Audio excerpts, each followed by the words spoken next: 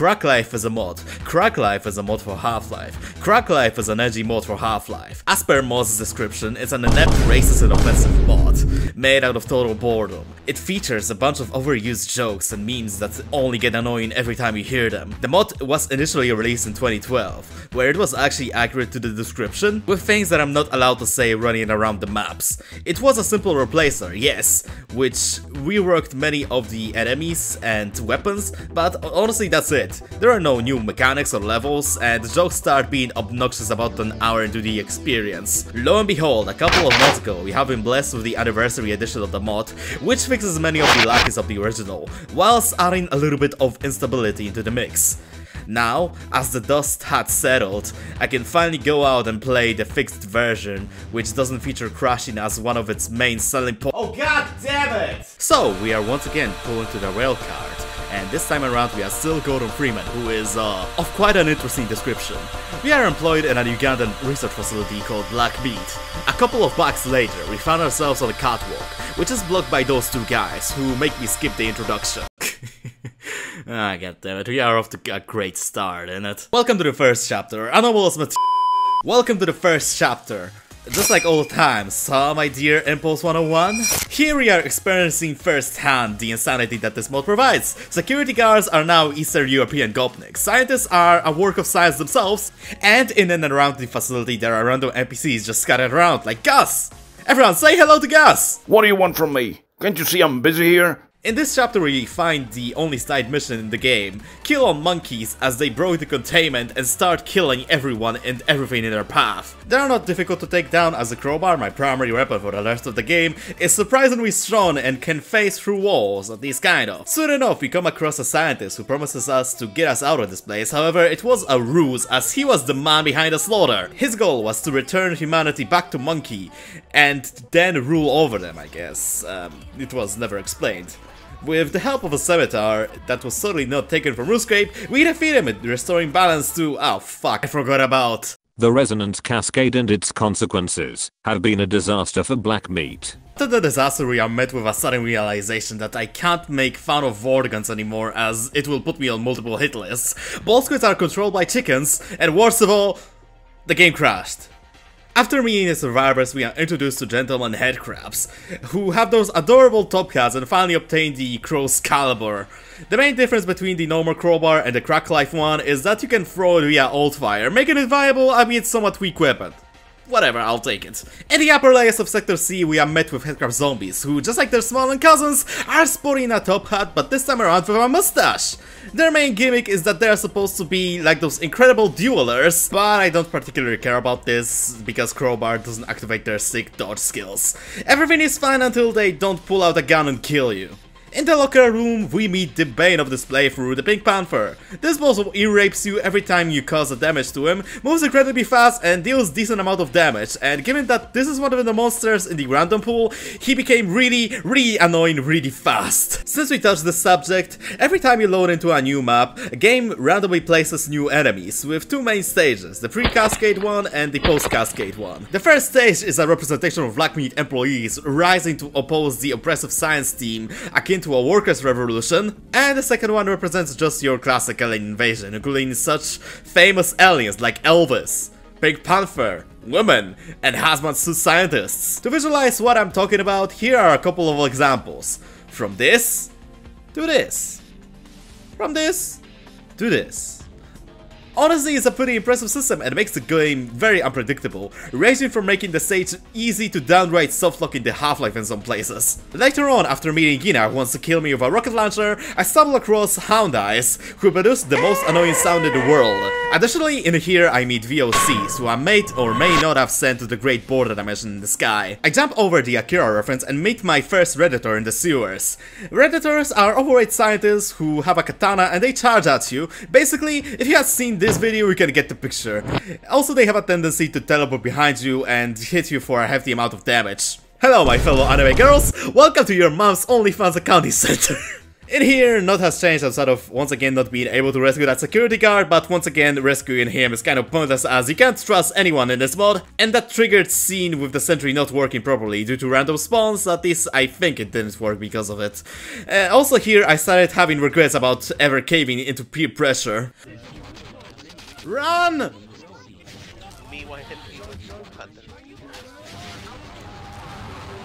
What is going on? No! Stop!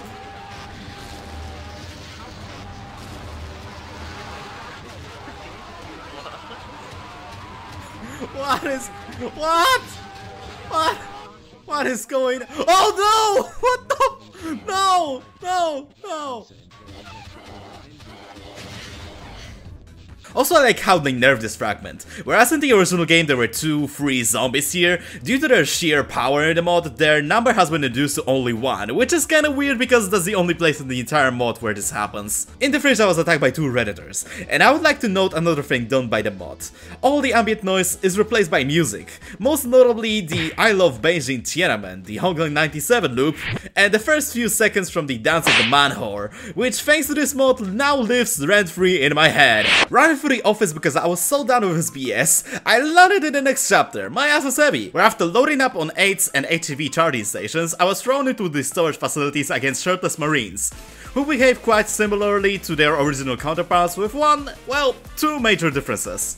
Firstly, as the HECU talks so much about booty, it's difficult to call them like that, so I'll just refer to them as ASS soldiers instead. I think it's quite fitting. Regardless, the bakery enthusiasts also have Rambo-inspired attack, where they just pull the trigger so hard that if you don't move, you have a very meager chances at survival. Thankfully, this attack is still within the boundaries of hitscan and also can be performed on the move, so unless I'm sleeping or have low health, I'm not going to have many problems with it. Speaking of not many problems, let's talk about Gina. So she appears as one of the randomly generated monsters, and she slowly makes her way towards you, and if you don't break sightlines with her, she'll shoot her rocket launcher at you, and most of the time she helps me with clearing out certain stages as opposed to being a nuisance, so thanks Gina. The stroll on the surface ended really fast as I didn't want to really deal with anything that was happening there, so I made a wild dash towards the bunker, and after a couple of minutes I found myself in the guard room and opened the only way out of this hellhole, the silo door.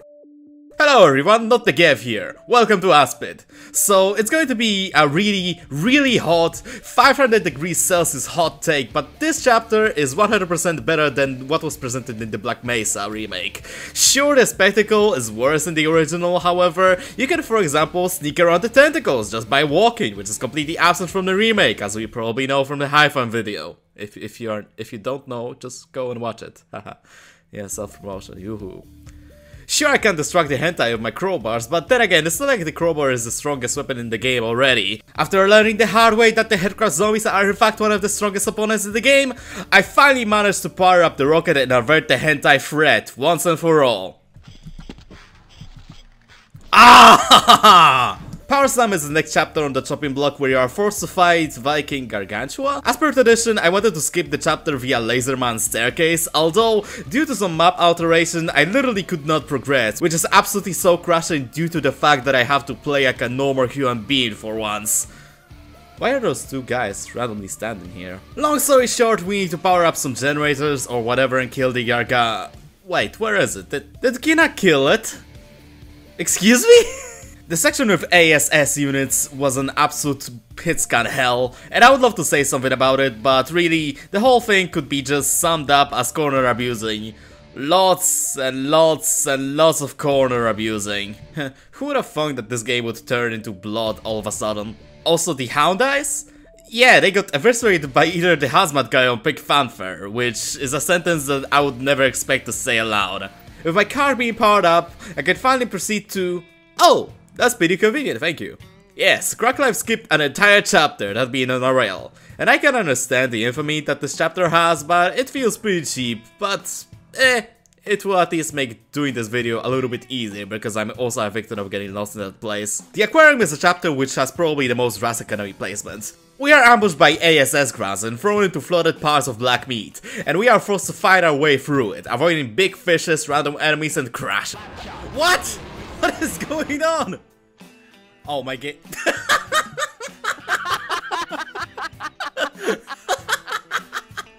No, you know what happened? You know what happened? I know exactly what happened. What? The scientist was going to attack the gas, but since you killed the gas, when he wanted to attack, he pointed to a null, a thing that didn't exist anymore. So the game crashed. In the Ichthyosaur introduction chamber, there is certainly a party going on there. Damn. Due to the difficulty, that being hard, throwing crowbars at the big fish is as futile as looking for a good Sabaton album. Eventually though, I managed to kill it, and when... Nah, just kidding, I drowned. Yo! Underwater gas! Hey, don't mind me, it's just a detour. Refrigerator is the high watermark of spawning. Like, look at it, it's ridiculous. And better yet, when I'm out of the giant fridge, the spawns just don't stop, they just keep coming. With 2 pink panthers being done, I can proceed to the corridor and, let's say I had some difficulties.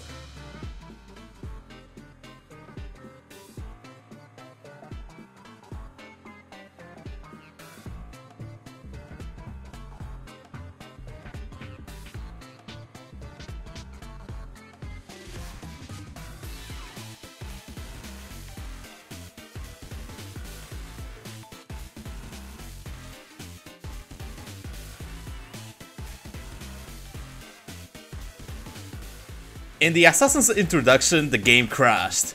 After that minor setback, we are being beaten down by 2 ASS grounds that surprisingly weren't altered in any form if it comes to dialogue, and yeah. So what happened here, at least what I think it happened, is that a Redditor teleported behind me and killed me when I was in the cutscene state, which is really funny until I realized that I have to repeat the whole section. Great. Anyway, I wake up in Cove 3 Compactor, and after stopping the Crushers, I obtain the Crowbar, allowing me to proceed towards the sewers. Welcome to Mukbanger Vor's stomach place. And this is probably the most interesting change to the chapter. Really, what was the thought behind letting us skip on a rail but not ready to processing? Double standards, I tell you. Well, anyway, jump and we are done with this chapter. Can we go into the questioning questionable questions? Thank you. Triple Q introduces alien, fairies? The chapter is mostly unchanged compared to Black Mesa, outside of the obvious lack of battle at the end of the chapter. That means we still have to go through some random labs to free scientists that somehow did not get mangled by all this spawning mess out there, which is really impressive, honestly. Surface Tension is the chapter that I was most anxious about, honestly. How I test mods in Half-Life 1 is to run through the first map of ST and see if I do well or not, and here, let's just say it wasn't really sunshine and rainbows, let's put it like that. Because of the spawns and not being familiar with the mod, I had difficulties even reaching the dam, not to mention getting past the chopper. Turns out, my fears weren't exactly justified. Yes, I still had to wait like 10 minutes for the chopper to NKVD the big fish, but other than that, this section was relatively painless. Similar to the part which is located between the canyon and the dam. The canyon was more of a trial and error, however, after some time I got past it without destroying the chopper, because unlike Black Mesa, you don't have to harm any airborne targets to progress. The tank section is more puzzling, as I had to beat this section with whopping 4 health, making this a test of patience more than anything else. Peekaboo, peekadai, you get the point. Oh yeah, unlike Black Mesa, you can actually damage the tank with literally anything because it's a destructible prop. The sniper section was also a bit surprising, as I was capable of killing snipers via my crowbars. Well, if they were exposed enough. Then there was a funny laser mine room, and we land on the elevator section, which due to Gina spawning along with a couple of grunts made this one fragment a living hell. Speaking of double hockey sticks, the next 2 sections are an absolute nightmare! So, Bradley comes in and is accompanied by ASS infantry, which makes it troublesome already, given their hitscan nature, but additionally, the AFV also uses a hitscan, or at least a very fast projectile, which makes the task of taking it down somewhat challenging. Nonetheless, just like the previous vehicles, it goes down with some trial and error. In the alleyway, there's also Sniper, which I couldn't reach with my crowbar just now, when it forced me to be quite careful and jump from cover to cover in hopes of my ass not receiving a second hole. The barracks were just a quick save galore, as I didn't have enough HP to take the grunts head on, forcing me into corner peek.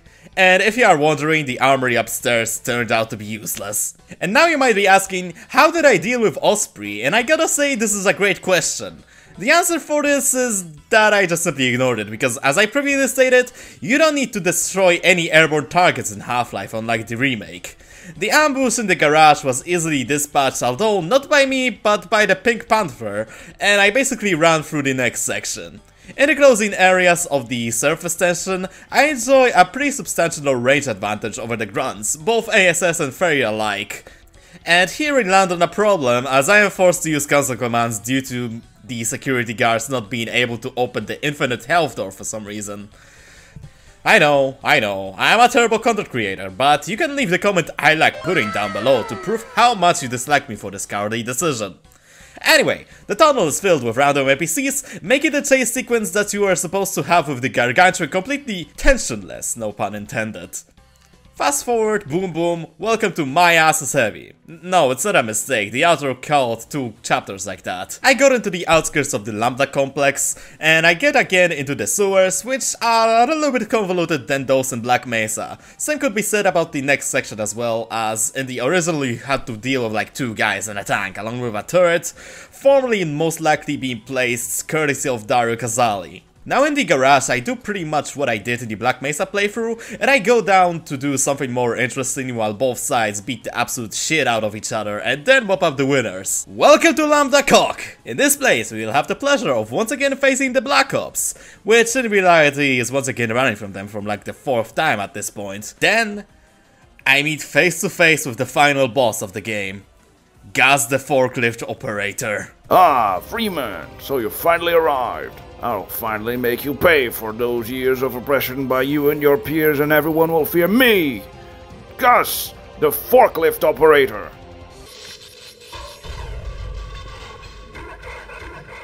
So the Lambda complex goes as usual, and outside of me having a couple of mental breakdowns because of the mod, it was fine! After connecting to the pumps, I get to the main core, where I once again get soft-locked, and I am forced to use no clip because of one of the pumps refuses to function, and then I use teleporters to get into the main chambers of the complex. One big fight with VOCs and fairy grunts later, I get to the survey team prep room and get briefed that blah blah alien force, blah blah powerful alien, blah blah you have to kill him or whatever. I don't care, I didn't pay attention anyway. I obtain the long gun module, and as soon as I'm ready to leave the safety of the decompression, I... fail? What? As it turns out, there is an NPC that is shooting at the scientist that operates the teleporter, pretty much softlocking me, again! So after a couple of tries to neutralize him, I get a good enough rotation and I'm allowed to proceed forward. We get attacked by alien controllers, and soon enough, we arrive at ground zero. Welcome to Eastern Europe, Siemka's home. This is the final level, and the only thing you can do here is to interact with this guy who sells you some Lithuanian delicacy. If you press the button, the final encounter will start, with you being pitched against hazard-clad scientists. If you dispatch enough of them, a big scientist who uses Frank Horrigan voice lines appears, and if you kill him, you can finally taste the meat you are after, which makes you go insane, and thus ends the mod. So, that has been Crack Life, so if you want to see more of this stuff, consider liking and subscribing, and hey, maybe even join my Discord, because yes, I am having a Discord server, so, yeah. Yeah, that's honestly it, so, yeah. I'm probably most likely going to do either Half-Life expansions or go into the other Half-Life inspired games, but yeah, that's honestly has been it, so till next time, I guess.